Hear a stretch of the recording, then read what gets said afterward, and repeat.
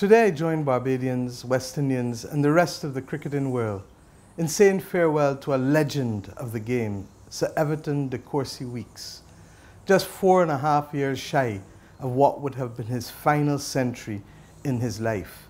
The man whose distinction of scoring 5 successive centuries is unequaled by any other human being.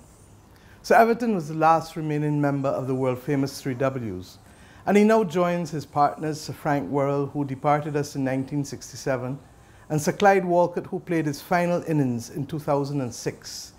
They are all in history's pantheons of true gentlemen who indeed made cricket the sport of gentlemen.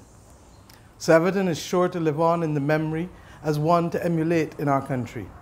Born into genuinely humble circumstances in Pickwick Gap on the outskirts of Bridgetown in 1925, a stone's throw away from Kensington Oval, he never allowed his beginning to define his life or his success.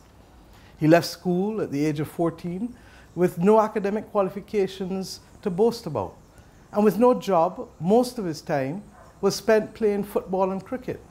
Already, his cricketing skills were starting to show, particularly as a teenage member of Westshire Cricket Club in the Barbados Cricket League. His early interaction with the world-renowned Oval and the all-white Pickwick Club that was based there was assisting the groundsmen in preparing the field.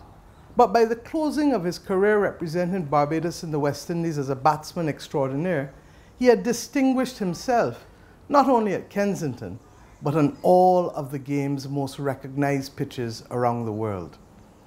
Sir Everton represented Barbados from 1944 until 1964, the West Indies from 1948 until 1958, and recorded a distinguished career of league cricket in England.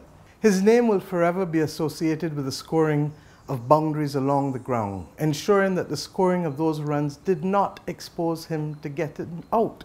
Sheer brilliance and genius for a young Barbadian.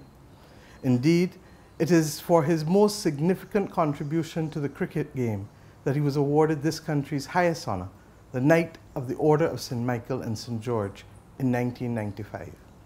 How was that for the boy from the outskirts of the Orleans, who when he came into this world, his parents did not have 2 cents to rub together, according to him? For me, Sir Everton was one of the most brilliant men, with a turn of phrase and a sense of humour second to none. His life story represents the best of the Bajan journey: committed and confident, stylish and classy, dignified and urbane to the very end, well-read and creative, a global citizen with Bajan roots.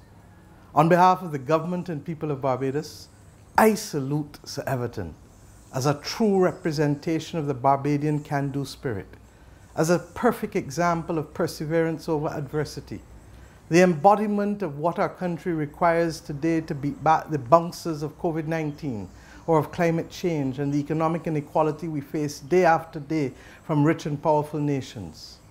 To his family and the family of Empire Cricket Club, that more than a century-old oasis on Bank Hall where his heart was sustained for decades, I express our deepest condolences. Long may Sir Everton's memory inspire thousands and thousands of Barbadians that they can be whoever they want to be, and to do it with style and to be committed to excellence. May he rest in peace.